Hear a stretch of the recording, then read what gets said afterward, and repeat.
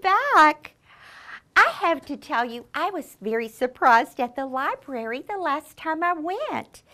Of all the times I have been there, I have never discovered this character, Mr. Putter and his cat Tabby. What a whole new reading series that I discovered. Maybe you already knew about Mr. Putter and Tabby. They are a very good pair and they are good company to each other. Mr. Putter looks a little bit older than maybe your dad. Maybe he looks about as old as your granddad. He's retired and it's been a long hot summer and he and Tabby haven't done much of anything. They're getting a little bored, or as Mr. Putter calls it, they're getting a little itchy to be out and doing something fun. All they've been doing is just staying around the house and eating orange popsicles. And then Mr. Putter has an idea because he knows his neighbor always has adventures and she's a lot of fun. Her name is Mrs. T-Berry. She lives next door with her pal Zeke. This is Zeke in the swimming pool and there's Mrs. T-Berry reading and relaxing.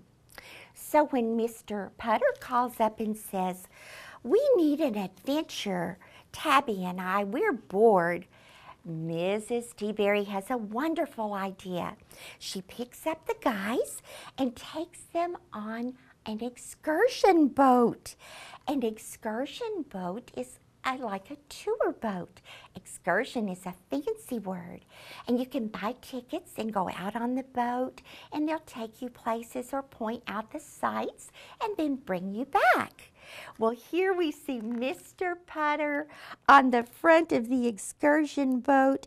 The wind is blowing and Mrs. T-Berry's having a good time and Zeke is too. Now Tabby's eyes are kind of big and he's looking overboard like he might be feeling a little bit seasick. Poor Tabby, I hope you feel better soon.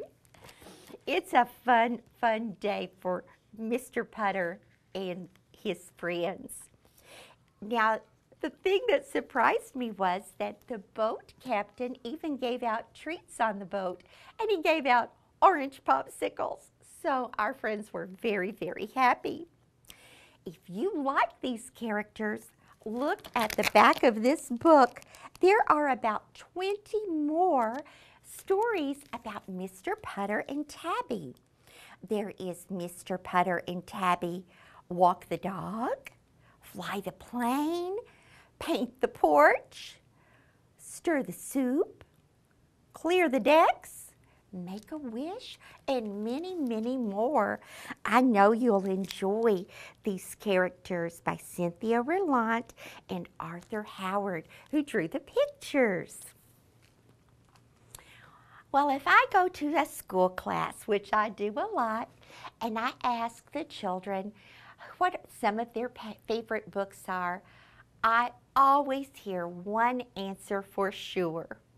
Junie B. Jones. Oh, here she is.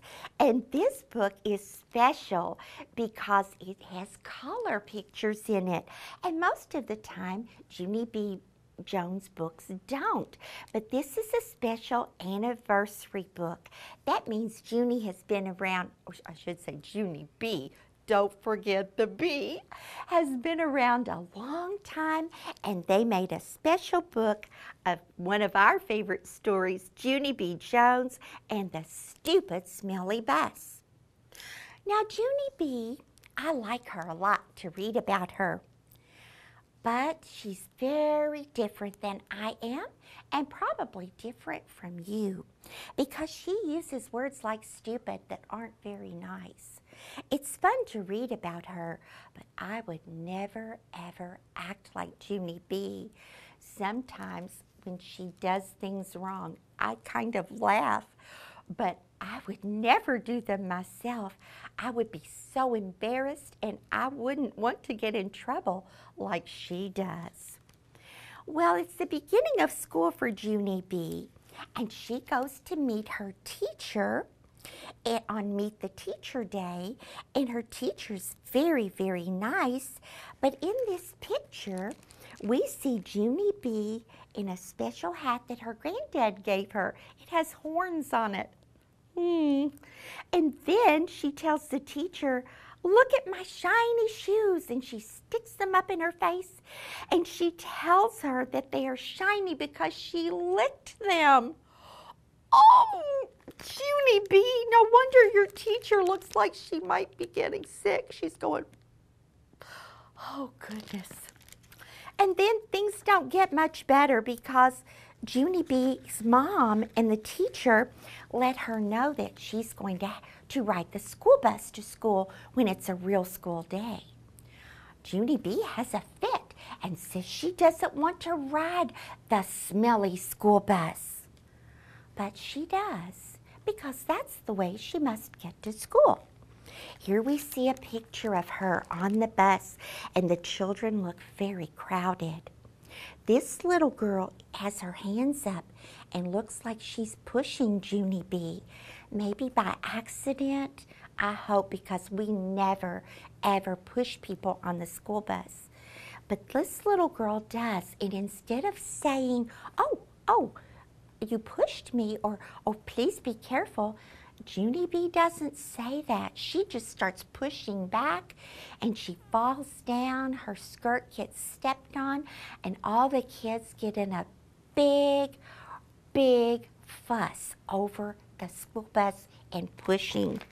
So her day has not started off very well when she yells, "Stop it!" to her friend on the bus. The day goes on, and I'm afraid Junie B is full of a lot of mischief.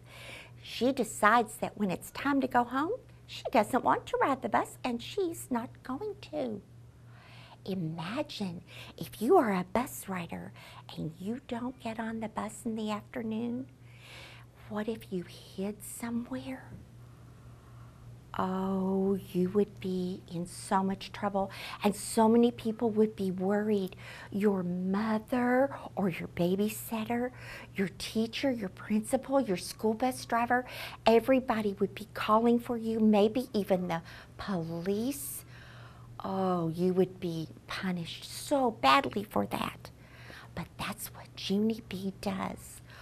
Like I say, boys and girls, it's fun to read about her, but don't ever act like her. If you do like her stories, there are many, many more, and you can meet her friends like Grace. And don't forget, if you're calling her name, be sure to call her Junie B, and you know the B stands for Beatrice. This book is special in another way.